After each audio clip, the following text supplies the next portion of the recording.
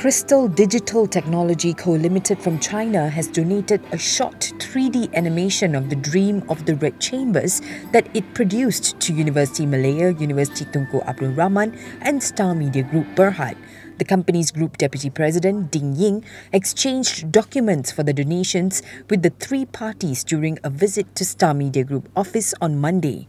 The 3D animation is an interesting creative art that combines traditional art and technology based on the Chinese classic novel Dream of the Red Chambers.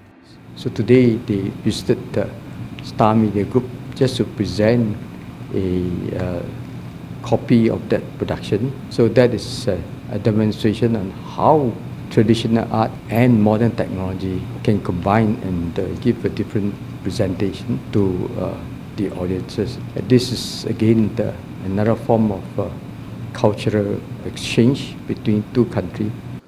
Ding Ying said the company hoped that the donations would be useful for the Chinese studies departments of the two universities for academic and research purposes.